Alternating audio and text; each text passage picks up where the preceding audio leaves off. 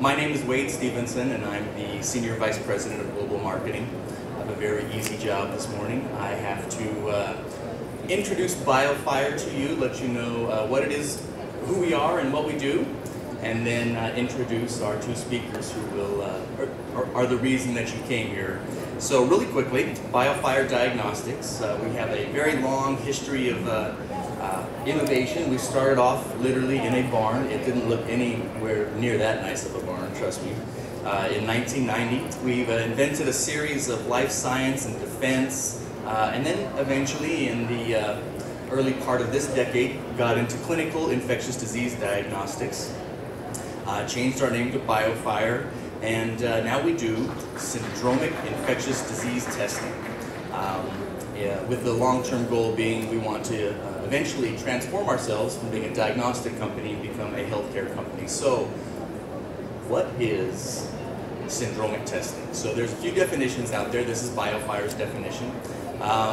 It's a symptom-driven, broad grouping of probable pathogens into one cause. So for infectious diseases, we take the most common, the most probable pathogens associated with an infectious disease syndrome, combine them all into one test, and run them all together in a very user-friendly, rapid turnaround time. So this test is very simple to run, 2 minutes of hands-on time, an hour turnaround time.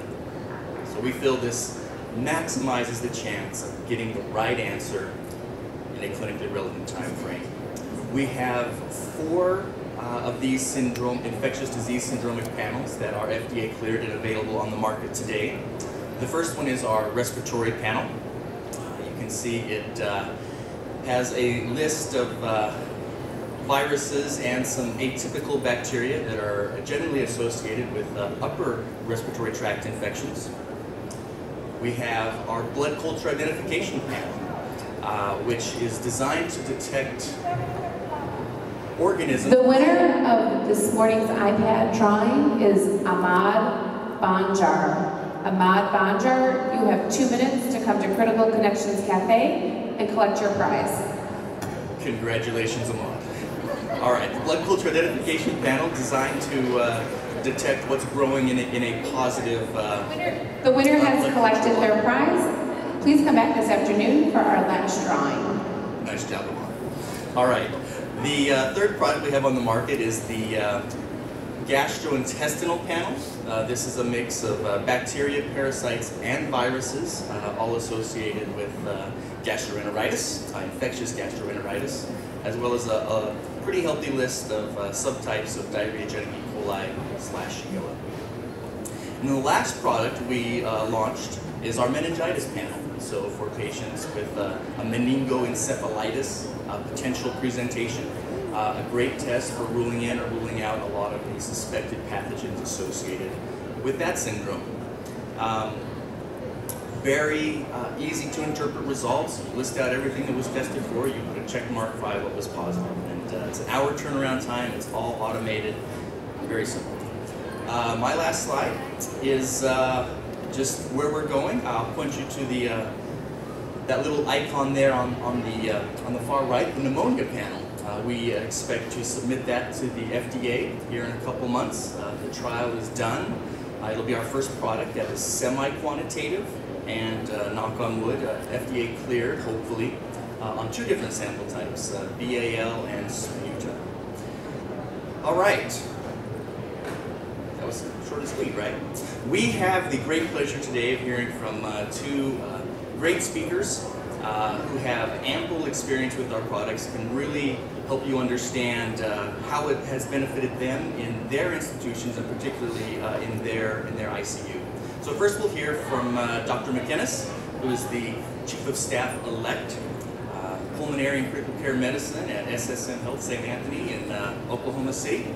And then after Dr. McKinnis, we will hear from Dr. Hurst, who is a PharmD, Director of Antimicrobial Stewardship, and Clinical Pharmacy Specialist of Infectious Diseases at the same institution. So they're colleagues, and I think we did that on purpose to give you a really good multidisciplinary perspective of how infectious disease syndromic testing can benefit an institution.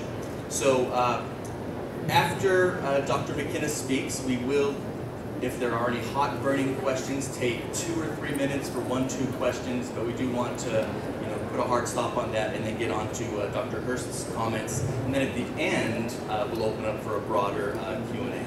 So please join me in welcoming to the stage Dr. Gregory McKinnis. Good morning. Thanks for joining me this morning as we talk a little bit about syndromic testing in the ICU.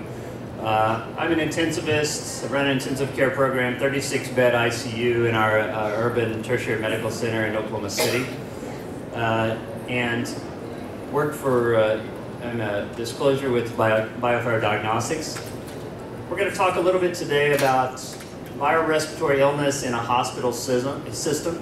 We're going to understand maybe the difficulties in achieving an accurate diagnosis in these patients who present to acute care setting with respiratory symptoms, and talk about the concept of syndromic rapid diagnostic testing with regards to that illness. Then we're going to talk about maybe what you may be most interested in some case studies from our medical center, and these case studies are all within the last 6 weeks they were easy to find. First of all, the requisite slide on respiratory tract infections, hospitalizations for acute respiratory illness. It includes pneumonia, influenza-like illness, bronchiolitis, over 1 million hospitalizations per year. This year's probably higher with all the flu going on, with a tremendous cost to our healthcare system in the United States. We know that respiratory illness has viruses that are comorbid in many instances. Community-acquired pneumonia, 20 to 40% of community-acquired pneumonia cases you can detect virus. And we know in COPD and asthma, viruses play a critical role in these exacerbations. But probably more importantly, and what we're seeing this season, is that viral illnesses, especially the flu, predisposed to the secondary bacterial infections that we're dealing with in the intensive care unit, and are likely precipitating factors for organ dysfunction. We've seen and heard about myocardial infarction, CHF exacerbations, but also probably in venous thromboembolic disease, as well as loss of diabetic control when patients have viral infections. Now, Clark and his group in 2014 in a United Kingdom sample tested over 800 patients who were hospitalized with acute respiratory illness. 44% of those had detectable virus by conventional PCR testing. But bacterial illness was uncommon with the exception of COPD and clinical pneumonia. And not unexpected, viruses played a critical role in asthma exacerbations and acute bronchitis, as well as influenza-like illness that required hospitalization. Now, I'm going to refer you to this website, syndromictrends.com, for kind of just a beautiful. I'm still enamored with shiny, bright, colorful objects. And this, on occasion, and this slide is really slick, is that it's an aggregate of nasopharyngeal swab testing from the BioFire device and film array for the respiratory panel. And you see over 2.5 years worth of data, and you see really a seasonal predilection or prevalence of the particular viruses. And you often see that flu is not the big player here. But you can toggle through this slide and it'll give you the various percentages that are at play across the country with regards to various types of illness, including coronavirus, adenovirus, flu, etc. So we know that it's very challenging to diagnose these patients. The overlap of symptoms is significant. We deal with viral issues, bacterial, CHF exacerbations, interstitial lung disease. We know that we have sputum culture problems. The patients recently were on antibiotics a lot of times. Out of the urgent care, you don't even know what they were treated with. We have trouble collecting these sputums and obtaining an idea of what's going on. And we know also that sputum cultures may not reflect actually what's going on in the lower respiratory tract. Similar BAL limitations when you're dealing with ventilated patients in non-immunocompromised hosts. With immunocompromised hosts, BAL plays a critical role. So Wade discussed briefly, and I'm going to tell you where I see rapid diagnostic testing, just a couple of definitions. It's where you use a dipstick or a cassette to achieve rapid results, minutes to a few hours. But syndromic, the word syndromic to me was new. I don't know why it should be new. I knew the word syndrome. It's just an adjective of the word syndrome, but I learned it about 6 months ago. And it's really, when you look at particular disease patterns with a symptom profile, exam, lab findings, so you can focus your testing. It might be respiratory, might be GI, might be meningeal, as Wade alluded to. But this is what we mean by syndromic testing. Because pretty much everything we deal with in the infectious disease, we're doing syndromic testing. So if we think that there might be an infection present, we like to focus our testing in a particular direction. Traditionally, patients present with their symptoms. This is how we grew up. This is how we went to medical school. They're rarely specific. Obtain relevant cultures. We observe for a response to some empiric cocktail of antibiotics that are tailored to that history, and we hope to see results. And we don't see results, we change the flavor of antibiotics, we do more testing. Sometimes the lab results aren't available for many days. But what we do all have is an expectation that in the lab, the pertinent pathogens are isolated and identified with great accuracy. But really, deep down inside, we know that's not the truth, and that's been proven. We know that chest x-ray has a low sensitivity compared with CT scans, although CT scans seem to be the only thing that really happens with regularity in the emergency room these days. The ultrasound has some promise, but the intra-observer reliability, or the kappa value, is quite low. And we reserve bronchoscopy typically for patients with hemoptysis or concern for malignancy, unresolving infiltrates, etc. Traditional viral testing, 2006, 2011 data, turnaround times are huge. Tube cultures, average, this is data out of Journal of Clinical Microbiology, 199 hours. There are plenty of people my age, and I'll give you a free donut if you can guess my age, but I've been around when they were doing shell vial cultures, and I didn't realize how long they took, but I knew they took a while. This is an average of 49 hours. And in the early 2000s, we had direct fluorescent antigen, and it's still available for testing for a small number of viruses. And then along came the rapid antigen detection for influenza and RSV, 15 to 30 minutes, although at a price with sensitivity. So again, what do we want for our patients? We want a rapid and accurate diagnosis. We want to know, we really don't want to know what's going on behind the closed door of the lab. We just want to know that it's right, that it's accurate, it's rapid, because that's the only way we can really achieve improved outcomes in infectious disease and achieve the shorter duration of symptoms if we know what's going on. And when patients know what's going on, even if there's not a treatment for it, but we have an answer for it, you do get improved patient satisfaction. And fewer complications is one of our goals as well, in terms of decreasing antibiotic use and avoiding their side effects. So new tools have become available. These are fairly new in my mind, but this has been around for, as Wade discussed, for some years now. But BioFire multiplex PCR testing allows the rapid and accurate diagnosis to achieve that appropriate therapy, and it allows things to be fairly seamless. Like I said, I didn't know we had a BioFire machine until about 6 months ago, and we were getting some of these answers very quickly. But getting that rapid and accurate diagnosis, for most of you, what's relevant, it's critical to an antibiotic stewardship program. So it's become a mainstay in our hospital and in respiratory disease. I'm going to talk about the respiratory panel. We get rapid results with high sensitivity and specificity overall. This is the updated version of the respiratory panel. The RP2 was released last June. 17 viruses, and I say viruses, there's some subspeciation going on there, and some atypical bacteria, the Bordetella, was added to this particular panel.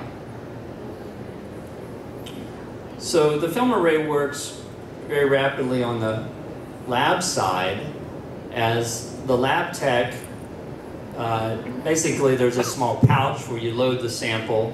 There's no measuring around. You put the pouch into the BioFire device, otherwise known as the film array, and you start to run.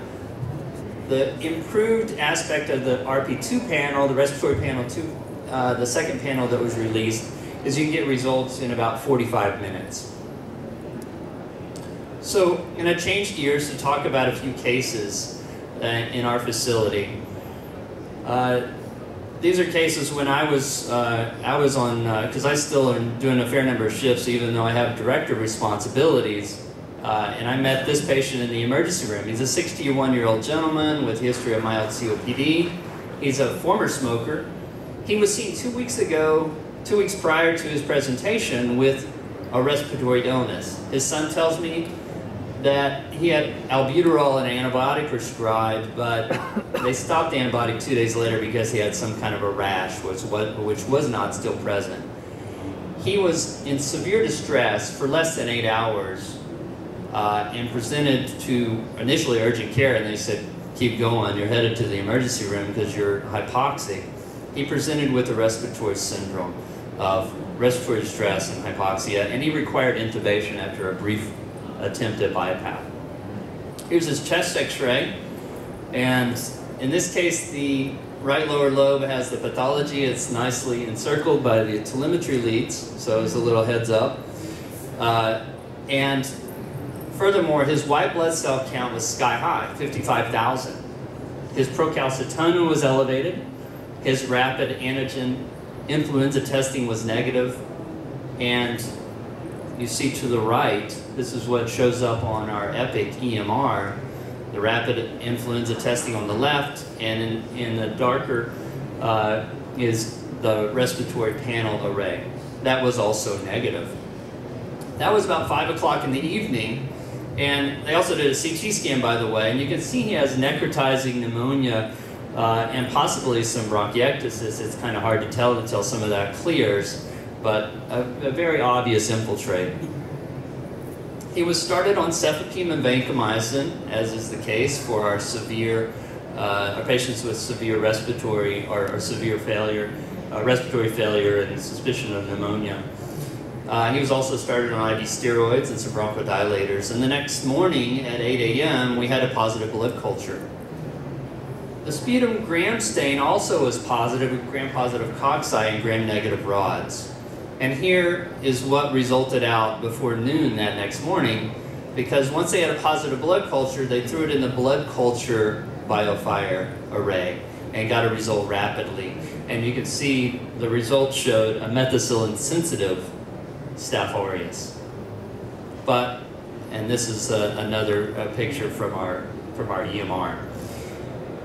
The sputum culture a few days later did show Pseudomonas, a pan-sensitive organism, in addition to methicillin sensitivity. So 2 weeks prior, what did he probably have? He probably had influenza or some type of virus that opened the door to this bacterial illness.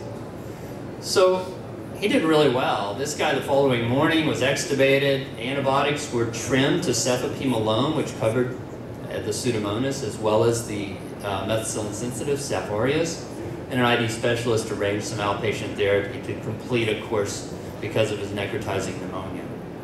A couple of points I want to make about this case. We have a rapid identification of a positive blood culture in less than 24 hours. We respected the gram-negative rod on the gram stain. The symptoms are, fairly non-specific. He presented with acute respiratory stress and was intubated. He did have a right lower lobe infiltrate, and he had a leukemoid reaction with a white blood cell count of 55. By the way, I did do a peripheral smear, and there were no immature cells on that. But it allowed us to give precise antibiotics in this case. Influenza was ruled out, and he was spared a course of oseltamivir. And you might ask, why did we even do the respiratory panel in this case? We already had a negative rapid antigen assay. Cost somewhat similar, probably a little cheaper to give Tamiflu, honestly. But I will make the argument that I'm a little old-fashioned, as I like to know what I'm dealing with. And we have some issues with sensitivity with the rapid antigen assay. If it was non-flu season, probably wouldn't get any of this testing done. We probably wouldn't have tested for flu. We might have tested for the other viruses, but he had a right lower lobe infiltrate. But when you have such a high prevalence of flu, the negative predictive value of rapid antigen test goes down. And so, again, I would like to know what I'm dealing with. I think I'm still of a very traditional camp. I like to avoid anti-infectives if at all possible, but you can make strong arguments that everybody gets put on Tamiflu, and you've seen that in some of the ICUs for patients with severe respiratory illness. Case number 2 is a 61-year-old woman with a BMI of 32. She's got a lot of comorbid illness with COPD and a bad ejection fraction and diabetes type 2. She also had been seen 3 days prior for an exacerbation of her COPD and treated with antibiotics and prednisone.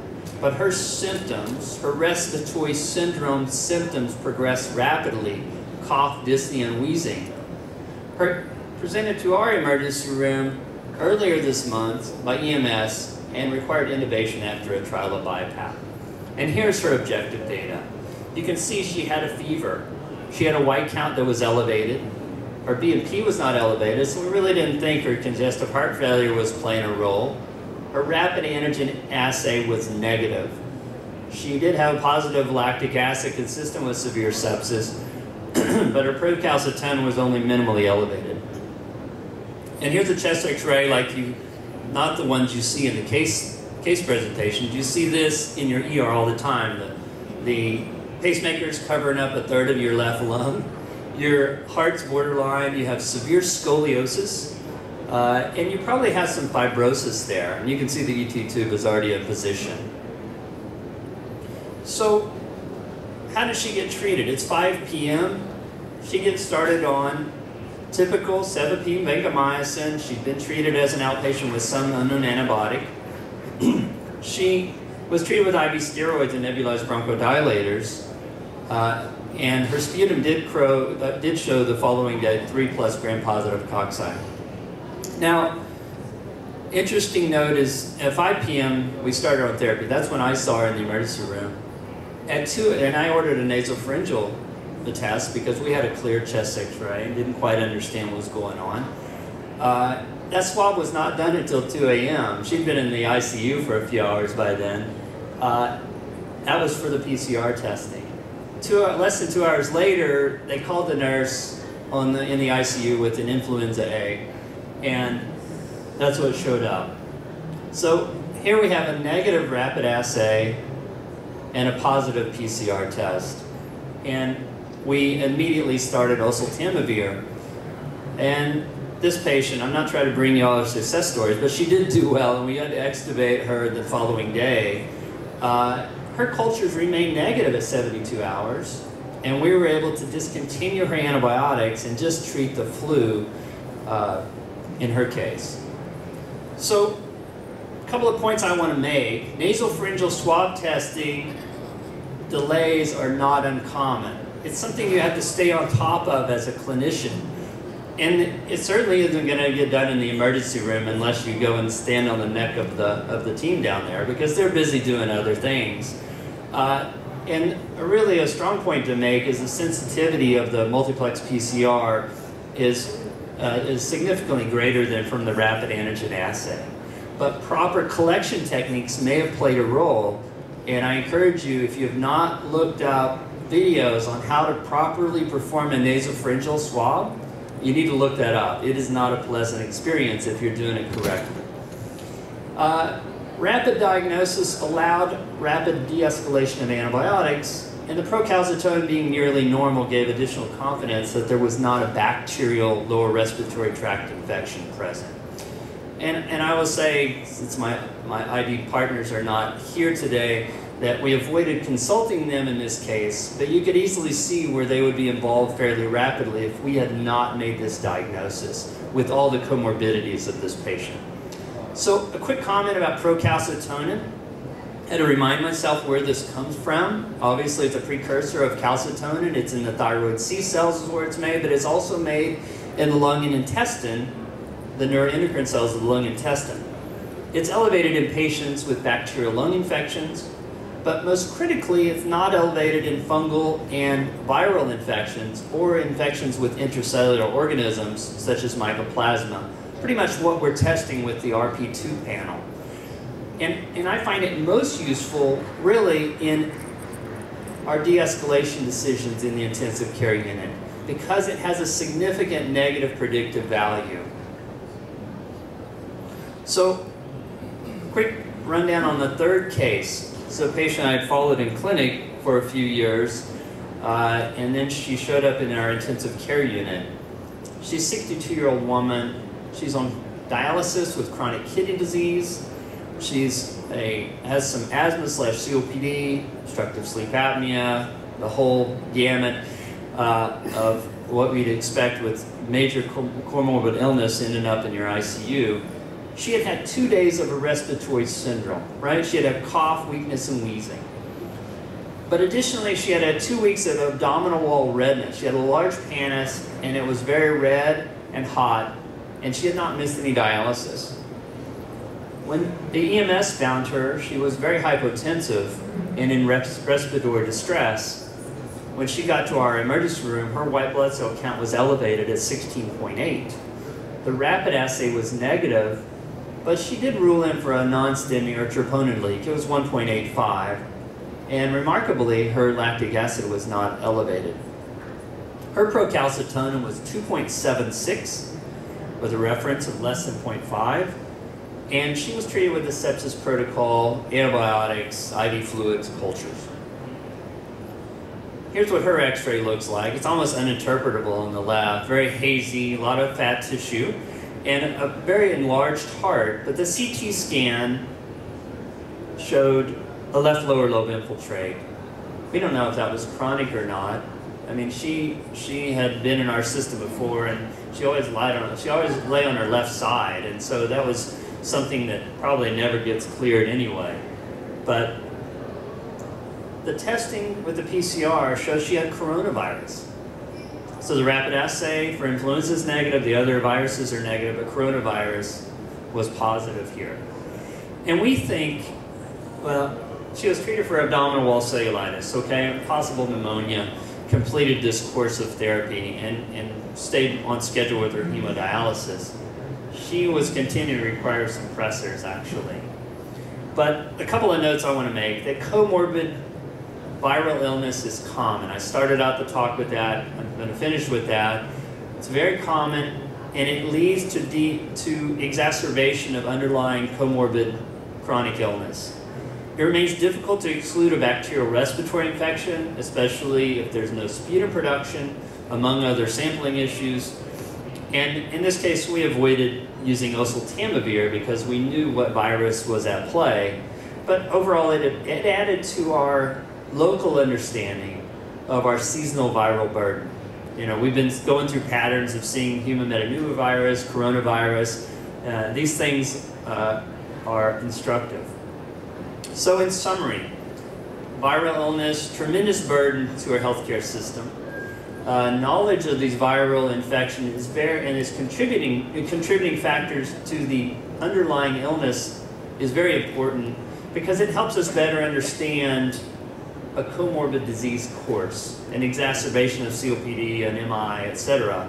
And knowing what's going on helps us track local prevalence patterns. We, as clinicians, need the ability to provide rapid and accurate diagnoses. And we achieve this with PCR testing because it's got a very high sensitivity and specificity. And I will say that it's critical to get these answers to help with antibiotic stewardship, to help with treatment decision, and achieve the positive outcomes that you're looking for. So I'll open it up to a couple of questions.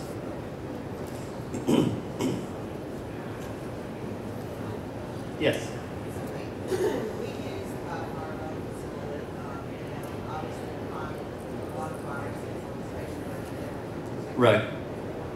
But do you,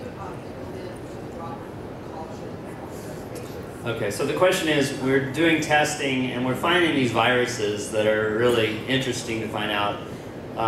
And do you do the droplet precautions once you find out that you have adenovirus, coronavirus? And I would say yes, we do. And we've worked very closely with our infectious disease specialists to treat it in terms of like the flu. So about 7 days. And once the 7 days of symptoms or in the ICU kind of is completed, we stop all that. What we were finding is we were putting all these patients on isolation, and then the skilled nursing facilities didn't want them because they're on isolation. And that really interferes with kind of moving patients through your hospital, right? That's a real problem. But we've come up with a kind of an approach that made it more reasonable. Yes? The question, could you apply this technology to non-infectious causes like non-small cell lung cancer? This is an infectious disease syndromic pattern, but Wade can answer maybe what he's looking at. I'll answer that real quick. The answer is yes. The technology analyzes DNA and TNA, whether it's from you or from a pathogen, is DNA. Strategically, though, BioFire has decided, at least for the foreseeable future, to focus on infectious diseases. So someday maybe. So I'm going to move on to Dr. Hurst to talk about the role in antibiotic stewardship programs. Thank you, Dr. McKinnis. Here's my disclosures. All right, so the team approach in implementing rapid diagnostics is what I was asked to really bring today. I am an infectious disease pharmacist. I attend multidisciplinary rounds a couple days a week with Dr. McKinnis in the ICU. At the same time, I'm working with our infectious disease doctors, hanging out in the micro lab, looking at basically every result that we're investing in off of these kind of technologies and trying to network with our clinicians. My style of stewardship is really a relationship-based handshake stewardship. I like to go see people and talk to them about their case. I think it is a two-way communication. I try my best not to be the scary guy who calls with only negative news of why are you doing this. So give you a little context on how I approach stewardship at St. Anthony Hospital. So you come to a conference, you find this technology, you find what Dr. McKinnis said, inspiring, you say, I want to take this home. How do you do that? You need to identify a leader. You're going to need someone to shepherd this through your institution. Who could that be? It could be your antibiotic stewardship team. It could be an ID PharmD. It could be that you have a ID physician who's got some time set aside to do this. Since we're here, it could be a critical care PharmD that's interested, depending on the practice site. Maybe they want to just tailor it down to they're going to champion their part of it, their part of the hospital. If you're an intensivist and you have some spare time and you're up for it, then I threw your name on this slide because you're here at this conference, but probably not the best use of resources.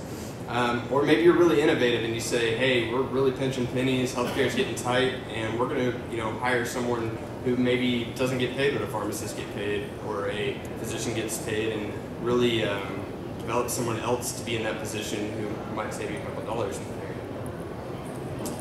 So a huge part of bringing this home and how we work as a team is we spend a lot of time fixing the front end. Leadership support and buy-in is extremely important here. You're going to need to break down some silos. We all like to say, well, this is critical care's budget, this is pharmacy's budget, this is lab's budget. Well, I'm about to spend some of lab's money, and lab is not going to be the one who sees the decrease in length of stay or in the pharmacy drugs we are no longer given. So the administrator who is responsible for those different silos or different departments needs to understand, and we all need to sit down prior to and have a conversation of, we're going to invest here for better patient outcomes, better things, but we're going to have some shifting of costs, and we're going to all have to understand what's going to happen here prior to getting the bill at the end of the year and being like, what did the lab do? Because they don't appreciate that. Microbiology lab turnaround time. So you say, hey, we want to turn on this great technology, but I haven't done any work on getting my specimens to the lab. And maybe I have multiple facilities, and maybe there's a courier running once a day from across town, and so that blood culture might have sat there for 23 hours. these are the easy things you can fix. You need to, fully look at the path of the specimen to the lab and how quickly we can get that there as well. One part that gets often overlooked is medical record reporting. This is where you can make huge wins.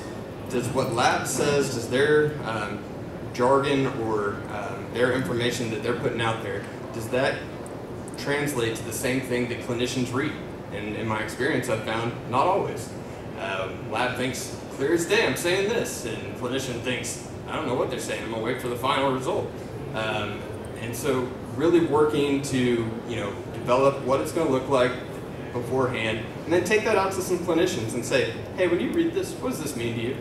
And you might find that you're surprised that we don't always all get on the same page, so you can do yourself a world of benefit to help different practitioners who might not be as experienced in infectious diseases understand some of these results. Your result notification process might need some changes. You say, I'm going to do this for blood culture. Well, do I want to get a call with the gram stain when the blood culture turns positive and an hour later get the result that, oh, it's MSSA? Well, I just put them on vanc for gram-positive coccidiosis clusters. Probably not. If your patient's sick enough, they're probably on empiric therapy. It's probably broad enough, so you probably want to wait for that BioFire answer.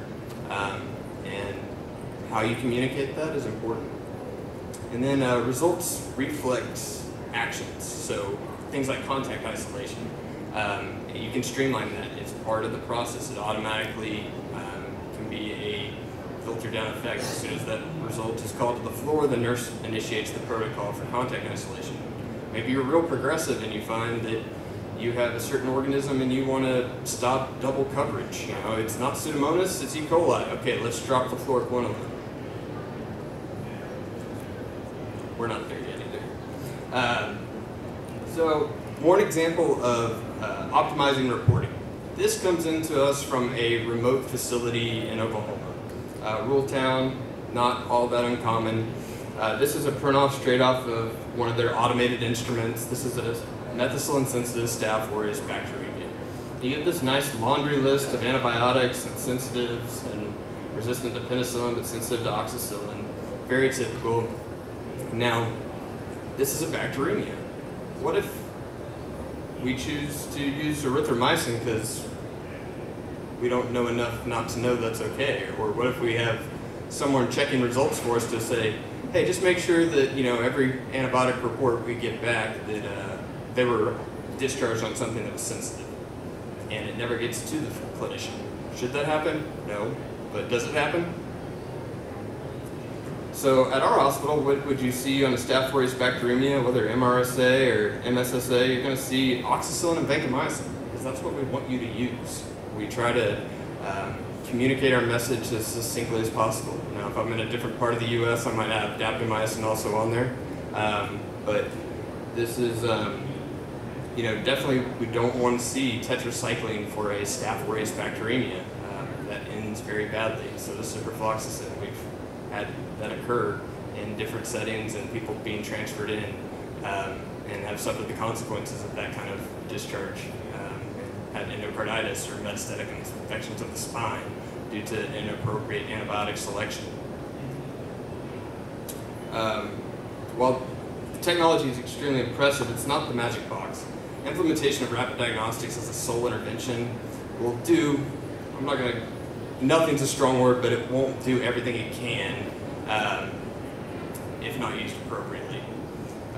It's critical to appropriately interpret results, and this involves also teaching your clinicians, including your bedside nurses, how to communicate these results. They're going to be all of a sudden going from just passing on gram-positive cocci or gram-negative rods to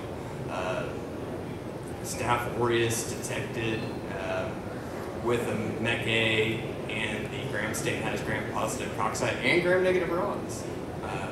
And you might have to be able to basically extend their vocabulary a little bit.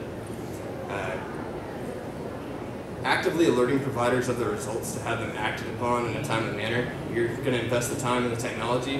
You need to get that information to the person who can act on it. So having someone look at that. And then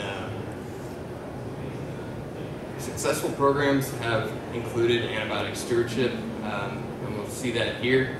This is at Johns Hopkins. They turned on a rapid diagnostic PNA fish without a formal stewardship program, looking at streptococcal and enterococcal isolates. They looked at 220 patients, and they did not improve time to appropriate therapy, optimal therapy, or time to switching from effective to optimal therapy. And that included isolates that were likely VRE, Enterococcus specium, which is usually VRE. Usually, even without a stewardship intervention, escalation tends to happen, and we'll see that on some of the next studies. But failing to do that is kind of impressive. And so the study failed to find a clinical benefit in RDT alone. And so stewardship added to this. So this is a three-pronged study in which you have a control environment with conventional microbiology, a rapid multiplex PCR added, and then stewardship actively acting on that in addition. And you see our time to first appropriate antibiotic de-escalation is only seen when we have stewardship involved, an impact there. But escalations actually happen with just the rapid diagnostic alone, as well as the addition of stewardship. And then time to administration of active antibiotics is lowest in the stewardship arm. And you see the highest percentage of contamination not treated also in the stewardship arm. So again, looking at sidestepping contamination, this is a automated instrument in the pre-intervention, so something like a Vitek 2, and then post-intervention with a rapid diagnostic like MALDI-TOF plus antibiotic stewardship. And we see that the duration of treatment of coag-negative staph is a day and a half lower in the antibiotic stewardship group. Vancomycin utilization is 1.8 days less, and so much so that the number of vancomycin serum assays attained goes from 2 to just slightly less than 1. This came out in the past couple years. Joint Commission is now using or surveying for antibiotic stewardship. So as part of CMS, those hospitals that are Joint Commission accredited will experience this. We had our mock survey this year, and rapid diagnostics as part of our stewardship program were something we were able to point to as part of our leadership commitment, supporting our prescribers in their management of their patients. Also, they want to see that you're taking an action. So what are you doing? So we pointed to, here's our algorithms for this, we're running every blood culture, we're following every result, we're documenting on what we're doing, what interventions are being made, and then tracking. So we're able to take these and run reports out of them and report them back. And hopefully one day we'll be able to take this further into getting the patient outcomes tied to individual results. But we are looking at the resistance rates and antimicrobial utilization and able to report that. Education is key here. This is something new. It's new information. You're going to be asking clinicians to make a decision much sooner than they're used to. Sometimes we have the diagnosis in the ER. Meningitis. We were able to diagnose this in the ER last year on a patient. Sometimes it's before a lot of your hospitalists have seen the patient, and we're already telling them, hey, they were started on vancomycin and zosyn in the ER. We've got a bacteremia, or we've got something already detected. What can we do about antibiotics? And they're like, hold on, I haven't seen the patient yet. So we're much faster than we used to be with this kind of technology. Group and one-on-one education, we do the group as an introduction, but one-on-one we really sit down with people and go through it because it's complex and people feel a little more apt to ask questions in that one-on-one. We re-educate daily, based on clinical cases. Hey, let me walk you through this. You hear the least bit of apprehension or misunderstanding, we talk about it, we talk through it on rounds all the time. And who to teach, we taught a ton of folks, and basically anyone involved with antibiotics along the way. This is the gram-negative pathway. This is something we post. This is extremely overwhelming, the most complex, but this is for the blood culture panel. And what this allowed us to do is post, hey, without knowing anything about your patient, here's what we'd say if they were to have a result off the BioFire. Now, we make a lot of caveats when we teach this that, hey, this doesn't replace clinical judgment. If you get to the end of the road here and you've got a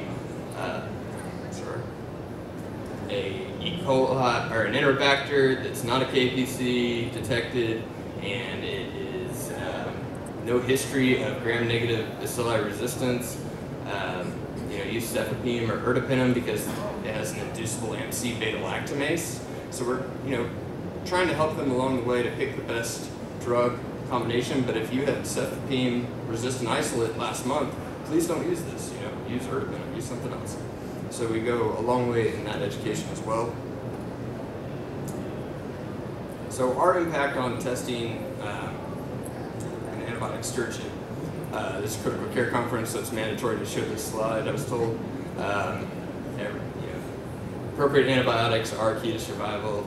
7% decrease in survival for every hour after the first hour of the onset of hypotension, which led us to reducing time to effective therapy saves lives. So a proud moment for me. My resident was able to go on after I had sent him out into the world and do a meta-analysis published in Clinical Infectious Disease last year, taking many of these rapid diagnostic studies together, and found that mortality was significantly lower with rapid diagnostics than with conventional identification methods, with a number needed to treat as low as 20 to save a life.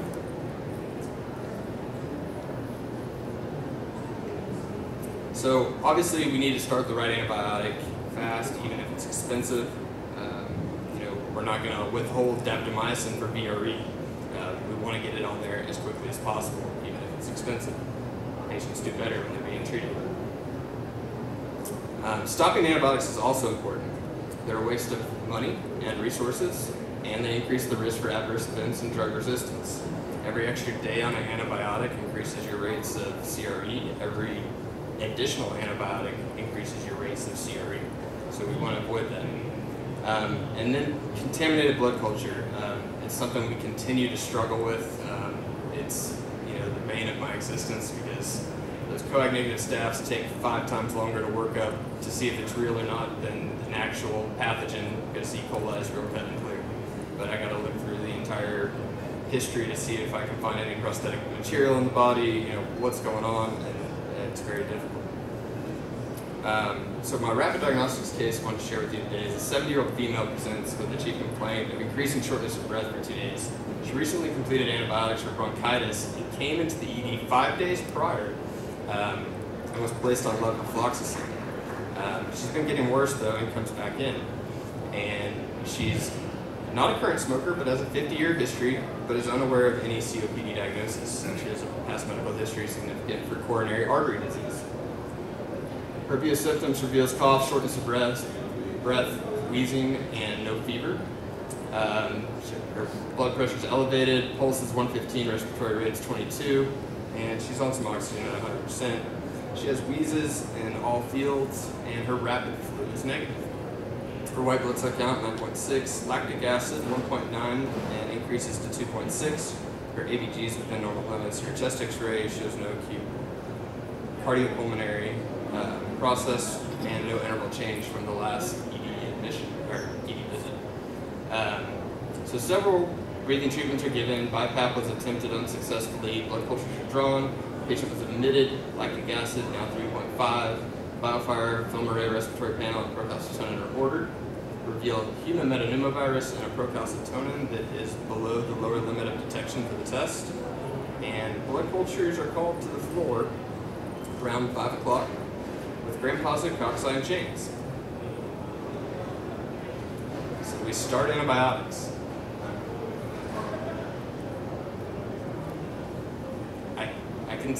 We're getting nods both ways, and that's exactly what I expected. There's some of you who are thinking, I don't want to fail the sepsis the sepsis score measure. There's some of you who are thinking, I think you have to cover, and some of you are thinking, that procalcitonin is pretty low, and we've got a reasonable pathogen to put us down this process.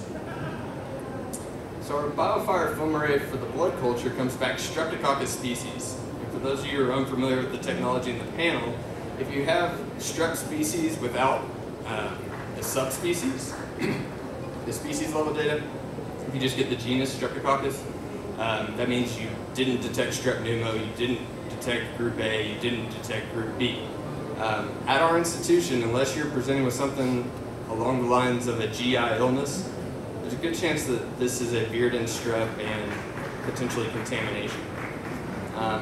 Pulmonologist holds his ground and withholds the antibiotics. Blood cultures finalize as contamination with that beard-end group strep, with multiple morphologies, further indication that it was contamination. And repeat blood cultures are no growth. And the patient improves with steroids and NSAIDs and is discharged home. Real quickly, I was asked to touch on the future, and this is one area where, we would like to see development, and this is that pneumonia panel. And so what would this mean for us? Many bacterial targets, as well as our atypicals, our viruses, and then resistance markers that are quite impressive. You've got the MEC-A, but you've extended it to also include MEC-C and MREJ. We've got the KPC. We're now picking up the New Delhi metallo-beta-lactamase, carbapenemase, OXA48-like, the CTXM, ESBL, the VIM, the IMP. So very wide net of resistance markers here available. Again, like Wade said, it's going to be sputum-like or a BAL type isolate. And then semi-qualitative reporting. So what's this going to look like? You're going to get different pathogens and a logarithmic bin of quantification. And then a final result would look something like this, where you have a detected Acinetobacter at 10 to the 7th, a detected Klebsiella oxytocra at 10 to the 7th. We might have some atypicals, whatever. So what does this mean? What's this panel going to do? Will it be the end of the sputum culture? No, you're still going to probably need to grow something up for antibiotic susceptibility phenotype, but will it become a screen for the sputum culture? It might. Will it be the end of empiric vancomycin for pneumonia? We can only hope. But there's potential for significant influence there. And then will we be more aggressive in obtaining respiratory specimens? And I think that's one of the main things we could see out of this, is the fact that so many people have started to dismiss respiratory pathogen or respiratory sampling altogether, that fewer than 50% of pneumonias admitted probably actually have this ordered, and then collection is even poorer after that number. So what impact will this have? I think it's a test that we're going to learn a lot as we get it out in the next year, and we can start to play with this and see what impact this has on our patients and what the clinical trial data says. And so please, this is my pitch for antibiotic stewardship. 1944 Life magazine, our first ad for penicillin, to 2017 The Economist, When the Drugs Don't Work. Please protect these valuable resources, work with your antibiotic stewards. We'd love to work with you. And Norman says cephalosporins don't cover enterococcus, don't forget that. And thank you to my family for letting me come out here today. And I'll be glad to answer any questions.